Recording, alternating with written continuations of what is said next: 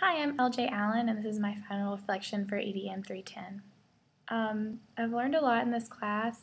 I've really learned to manage my time better. I've always been a bit of a procrastinator, and even though I still need to work on that, I feel like this class has really helped me get used to not putting things off until the last minute. I'm more of an independent learner now, and I feel like I'm taking away a lot from this class, and it's not just memorizing things for a test. And like Dr. Strange says, back education. I feel like I'm not doing that anymore. I feel like I was able to get all the assignments and projects done by myself without much instruction, and that just feels good to get things done right and not have to, obviously I had to ask questions, but I feel like I'm more of an independent learner. Google Drive has been really helpful, and it's really easy to collaborate on projects, and I thought it was really cool to learn how to use that.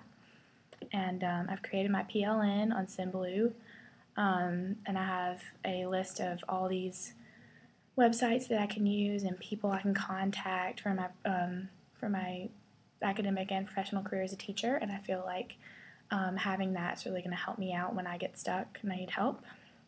I've learned that Twitter is not just a social tool, and it can also be used for research, and that's a majority of the people that I have to contact on my PLN or on Twitter as well. Some of them have blogs, but most of them I follow on Twitter. Like every assignment that we did that we had to tweet someone and thank them, I followed that person.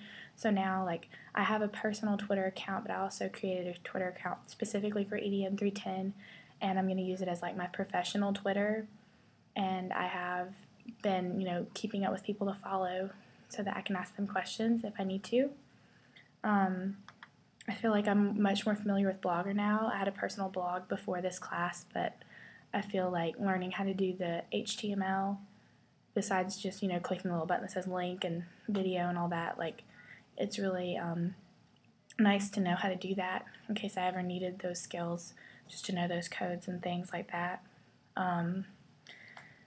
I feel like I've gotten a lot better at working in groups because we had to do 2 or 3 group projects in this class, and I feel like I was better at holding up my end of things and not being, because I'm usually always either the leader that takes charge of the group and does basically everything, or I'm just kind of there.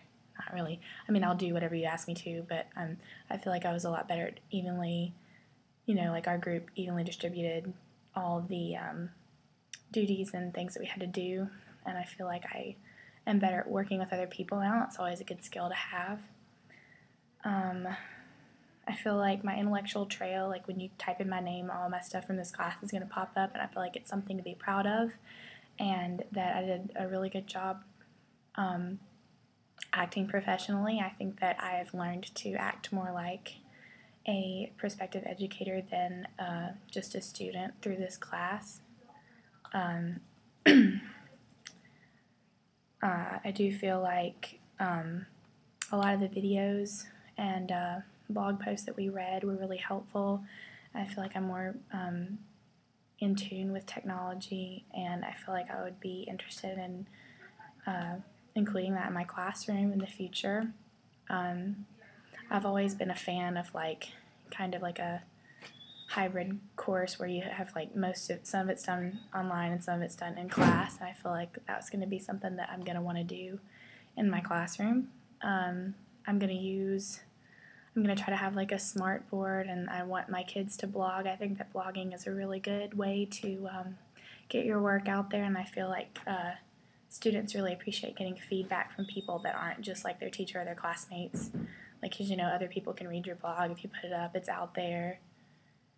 And I feel like commenting is good too, because it's constructional criticism, and it's not just, we watched that video about Picky Patty and Mean Maggie. I mean, I don't remember their names, but I feel like I've learned a lot how to give constructive criticism better too, and not just be oh, you spelled this wrong, that's not correct grammar.